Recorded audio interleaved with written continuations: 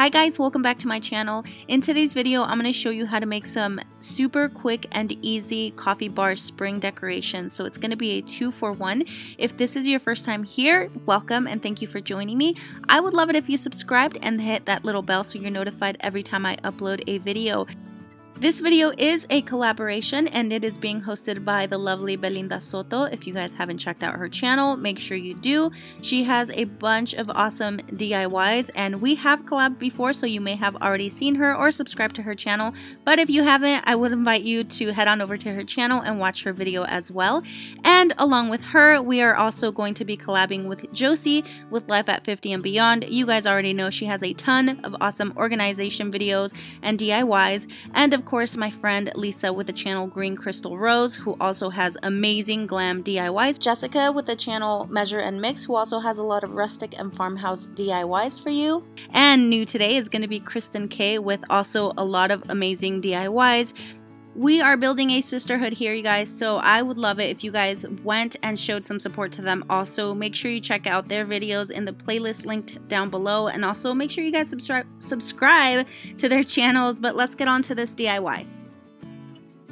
So today we're going to have a 2-for-1, but we're going to go ahead and start out with some greenery, just some white flowers and then also some green leaves. And these are actually extras from previous projects that I've done before. I know I'm showing you floral foam, but I actually ended up using a pool noodle, and then also of course my nautical rope, and then this placemat. Everything is from the Dollar Tree. I chose this placemat because it's going to go perfect in my coffee bar, and then of course, without missing a beat, I'm going to be using my foam board as well.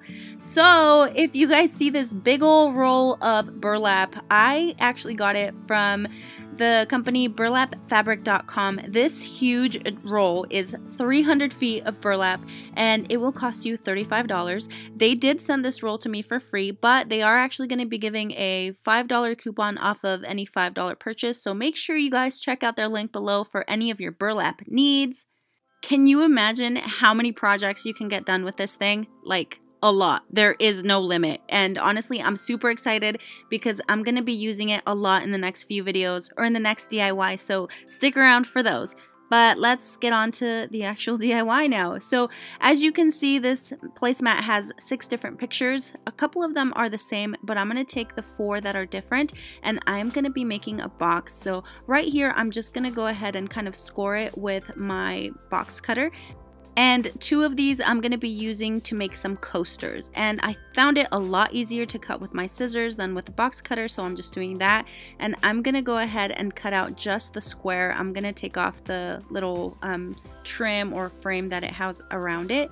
On the other 4, I am going to keep that frame though. And also, you know, I used 4 of these to make a box, but you can actually just use 1 just for looks, and then the rest of them you can use as coasters, and you'll kind of see what I mean when I get into the video a little bit more. Right here, I'm just going to go ahead and start drawing out my box. So as you can see here, this is the one that's going to be for the box, and you can see I left the trim on the image.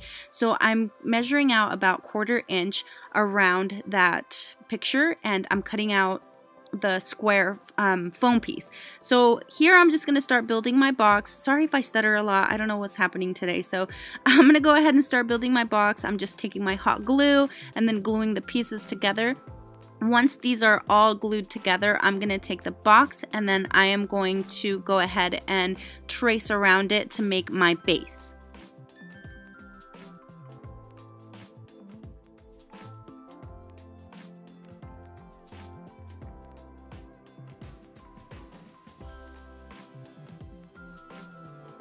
So next I'm going to take my burlap fabric, and as you can see, it's the perfect size for this box. So I'm just going to cut a piece that's long enough to go around it.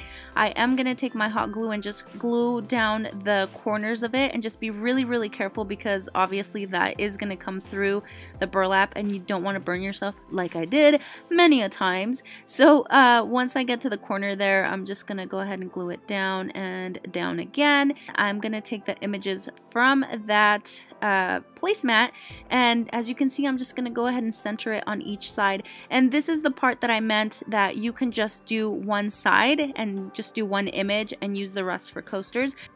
But I decided to do all 4 sides, and then just at the bottom here, I'm going to go ahead and glue my rope just to give it a little touch of extraness. I don't know, whatever. Just a little extra look, and so you can't see the bottom of the foam board there. And then I'm also going to be doing the same thing to the top.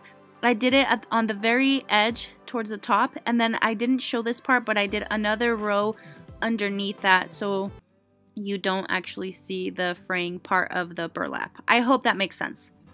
And you know what? After looking at it, this would actually make a super cute canister. Like, you can put your coffee pods in there or anything. So you could take another piece of foam board and then add this other picture on the top. Put a little knot on the top with a rope, and that could be your lid. So there's an idea for you. But anyways, I went ahead and put my pool noodle in here that I reused from a different project and just started adding my greenery in here because, of course, it is for spring. So I want to make it look as green and springy as possible.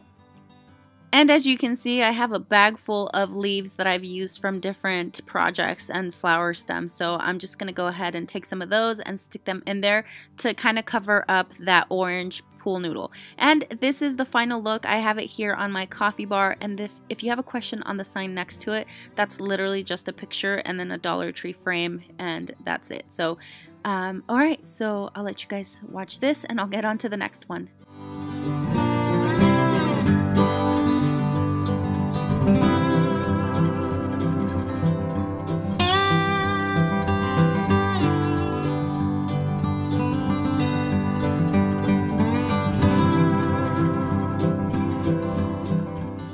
Alright, so now for my coasters, I took that very first piece that you guys saw me cut, that image without the trim around it. I traced it over the foam board, cut out that piece, and just took some of my burlap and glued it around. And after that, I just glued my image on top of that and finished it off with some rope. And that is pretty much it. I was only able to make 2 coasters, but again, that's because I used 4 of the images on the box. But you can always withhold those, use 1 image on the box, and use the rest of them to make your set of coasters.